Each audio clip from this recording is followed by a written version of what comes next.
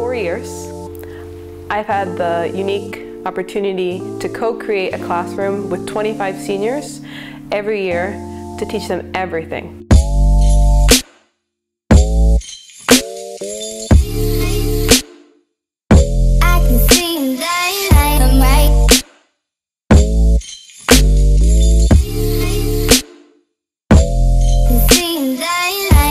It's like a picked group of like really passionate people who like to do more out of the regular type of thing. It's just like everybody clicked with each other. There was no certain, like there weren't separate people in different tables. Everybody just like connected. Our conversations, like debating, not all agreeing together, like it's nice hearing about what other people have to say and like their reasonings for it. We generate a curriculum together. So we look at the standards and say, this is what the state wants you to do. And then what's interesting is that students they often reply really quickly. They're like, but these are nothing. Like, we want to learn more.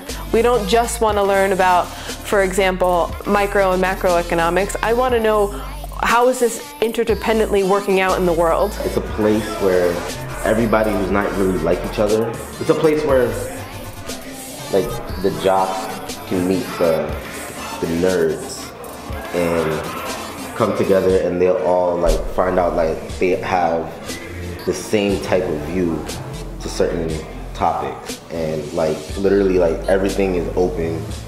It's like everything is like an open discussion as opposed to like a set lesson that the teacher has. She'll have an open discussion and it'll be disguised as a lesson. And like you sit there thinking that you're talking for the whole period, but in reality like you just learned a bunch of new stuff that you never knew before. It helps us to think about what we want to do after we leave high school. Just getting this opportunity to work on what I actually want to work on and like what I actually have like a drive to do, it pretty much just helps the learning experience. The atmosphere was so open, like you could say whatever you want, and some people would criticize you, some people won't, but then it would be good criticism.